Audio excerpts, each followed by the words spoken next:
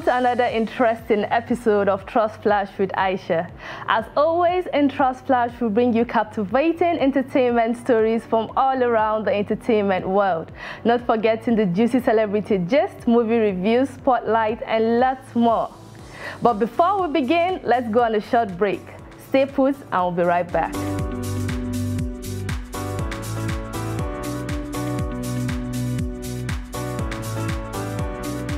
Welcome back, guys. First on our segment today is Celebrity Gist. I'll be kicking off with Ghanaian actress Yvonne Nelson seeks clarification about modern-day marriages.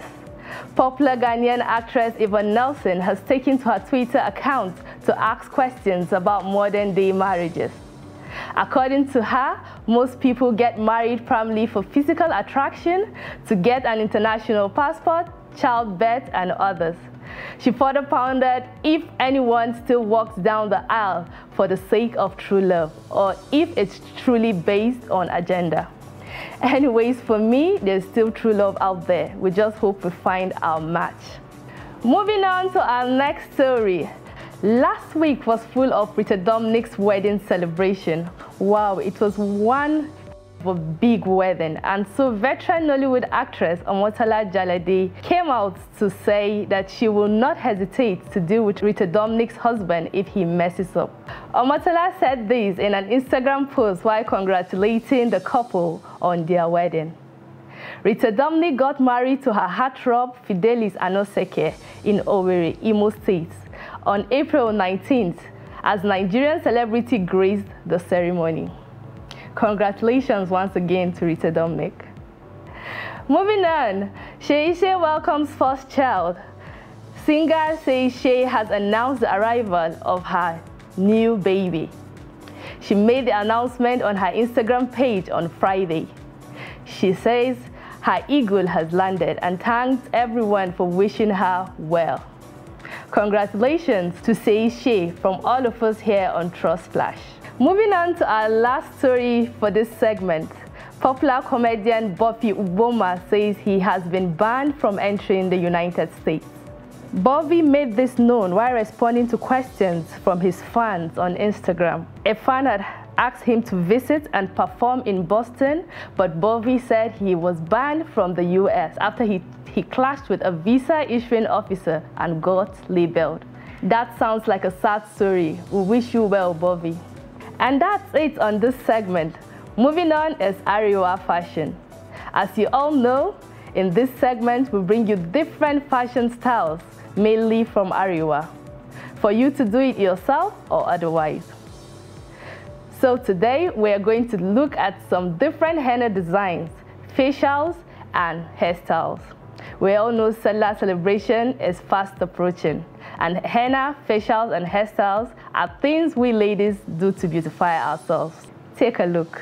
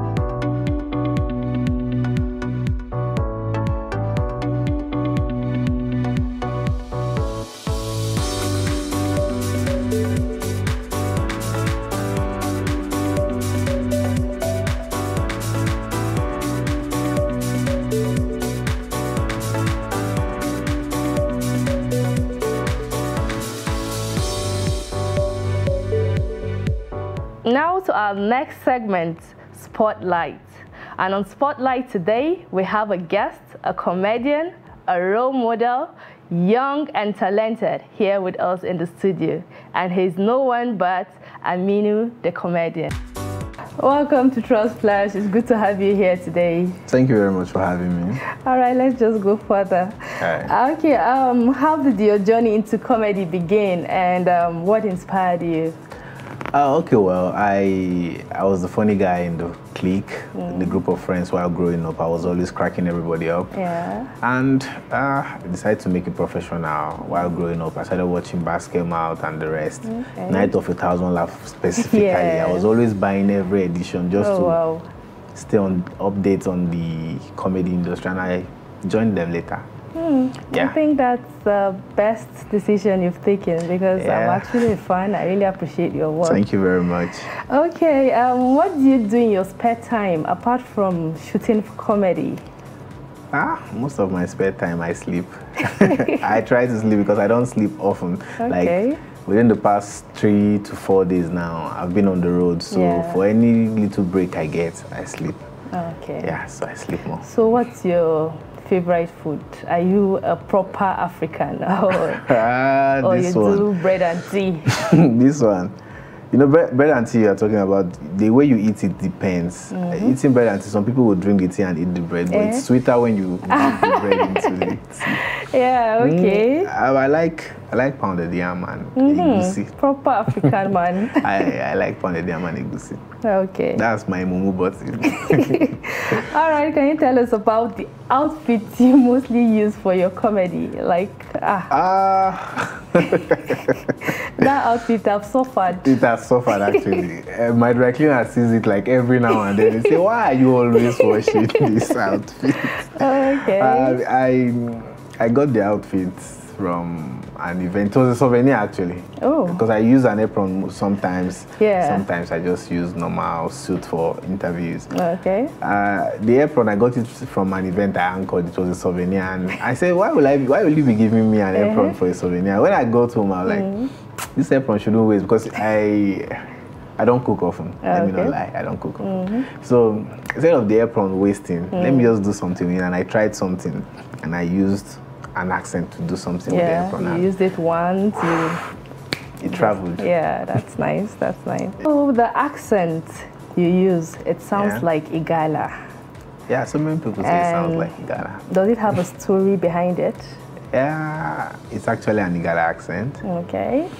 I lived in a neighborhood in Maraba then called Kabai, where the Igala people are mostly the majority there. They are the majority there. Okay. So every day it keeps cracking me up where you keep hearing the Igala accents, trying to make a conversation. It's actually funny. Their pronunciations, their everything. Yeah. I noticed we have the likes of Shaggy doing the Yoruba accent. Yeah. Nedu and my friend Sarikin Daria doing the Hausa accent. Yeah. I was like, okay, why don't I just do something different? And it's an ethnic group people know, but they don't really know them with this accent. They don't know them. So I have to just bring it out. So people are now going back to really trace, is this how the Igala people speak? Yeah, that's true. And so are you Igala? Yes, I'm Igala.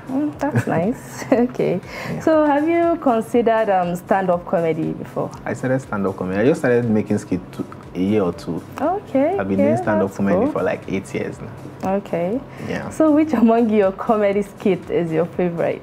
Yeah, I think I have two. Which one is it? It was one where I was asked to read the statement of accounts of what I sold that week. Okay. And one where I went for an interview and I was asked to be a presenter just like you. Yeah. And I was asked to... I think I've seen that one. So I was asked to pronounce some stuff, and the typical Igala man can't really work with those words, like the likes of Al Jazeera. You can't say it. So what do you guys say? Yeah, the J. Where Igala people see Z is J to us. So instead of Al Jazeera, it's Al Jajila. So that's that. Okay. Yeah. So what's the best reaction you've gotten so far from your fans? It's really been an awesome ride so far, because I've been doing skits for like 2 years now, but I think within January to this time, that's when I got my major breakthrough, and not the major, the beginning of the breakthrough. Yeah. Some fans, I made a video, the video got over 100,000 views. Wow, and that's nice. Someone reposted and got 7 million views. And I was like, wow. from there I started receiving messages that we'll see your content here, even from Canada, abroad. Wow, that's they keep nice. calling. Yeah, you are representing the Igala nation where we are watching you from abroad. I was like, okay. So do you use your comedies to send messages most times, out there to people? Most times I don't just do normal humor. I try to make you laugh. Yeah. Then maybe in a week I drop like 3 videos. I'll make you laugh twice, then I'll just drop one with the message. I did one about cybercrime. I did on drugs, and I'm doing on the current video trending online about how underage students were doing stuff. That's really nice. Yeah. So in your opinion, how do you think entertainment will contribute to solving Nigeria's problem?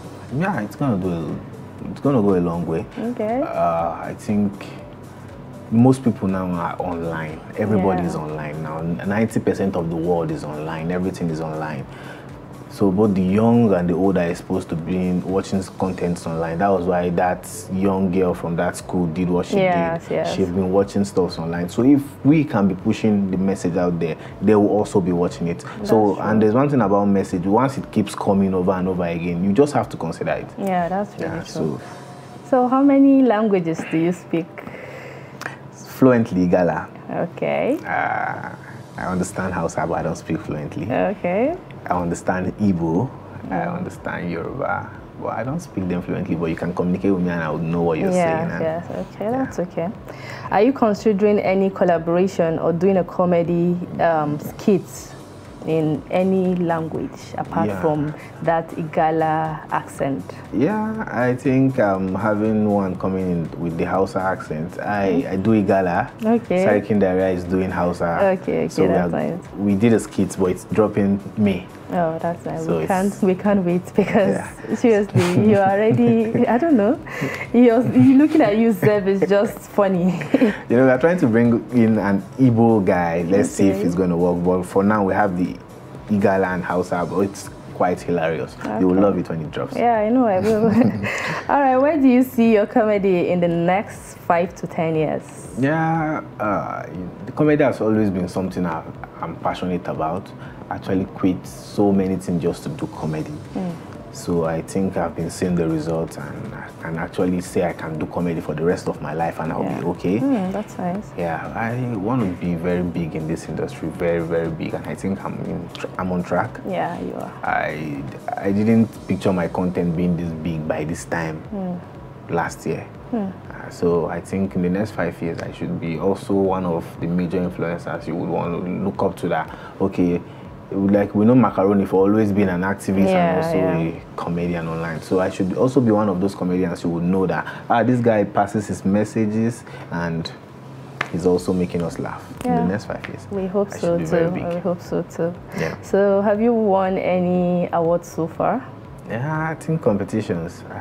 Majorly what gave me the drive in this comedy was I won a comedy competition 2019. MC Tagwai did a competition for 1 million naira and I was the winner. Wow. We had comedians from the 36 states. I wouldn't say I was the best, but you were the winner, so you were the best. Well, somehow the audience loved me and yeah. So any embarrassing moment from your fans so far?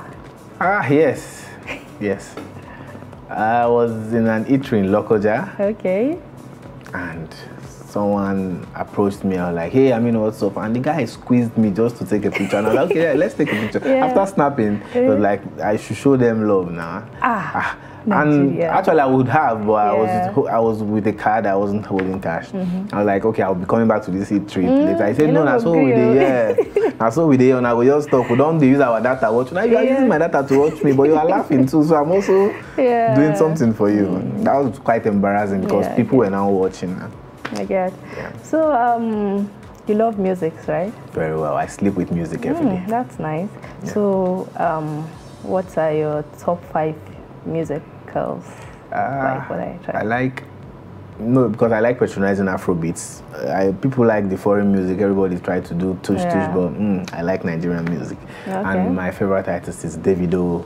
Even though Wizkid is making us proud everywhere, we have the Davido fans and the Wizkid fans always battling. But me, I'm on the side of Davido because I have this mindset of rising. We rise by lifting others. Always trying to come through for people. So I like Davido, and when I want to sleep, I listen to Fireboy. His songs are calm, and I think I like CK too. That's 3. For the females, I like Ira Star. Okay. And lastly, who should I give the last spot? The last spot, who should I give? Let me give a female too. I listen to Tiwa Savage too. Yeah.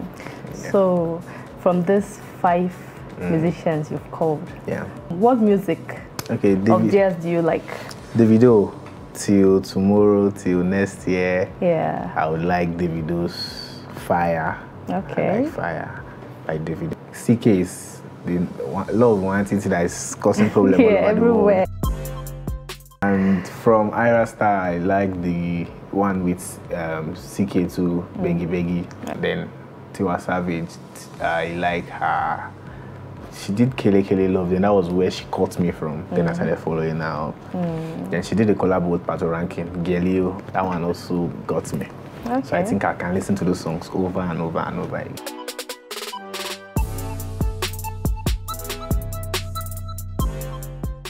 All right, that's nice. Yeah.